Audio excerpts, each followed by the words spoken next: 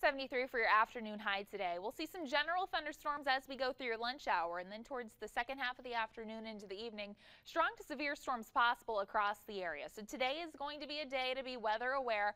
We have our lowest risk of severe weather, marginal risk for places north of the Quad Cities. So that includes Clinton, Monticello, Galena, Dubuque, parts of Savannah, Rock Falls right on that line. And then we have a slight risk of severe weather for the Quad Cities and places to the south. So all modes of severe weather possible today. Hail, gusty winds, flooding rains, and we cannot rule out an isolated tornado or two. And I'm thinking especially if you live to the south of I-80 today. That's going to be our best area for that tornado development today, if one were to occur. But our window for storms likely going to be between about 3 and 9 o'clock in the evening as we go through your lunch hour. Really not a lot happening, just dodging those general thunderstorms. Then we're going to start to see those strong to even severe storms entering our western counties sometime around 3 o'clock, I'm thinking. So strong to severe storms possible. That would include Iowa City coming into the Mount Pleasant area, and that moves eastward towards the Quad Cities sometime between about 4 or 5 o'clock, possibly as late as 6 in the evening. So scattered severe storms are possible.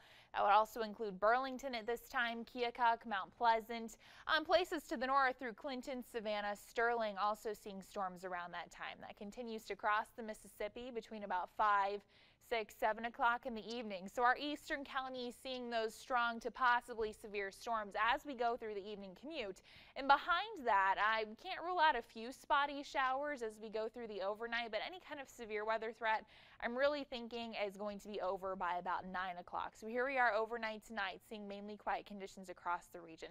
55 for your overnight low, and your 7-day forecast looks great once we get past tomorrow. Just a few spotty showers for Thursday.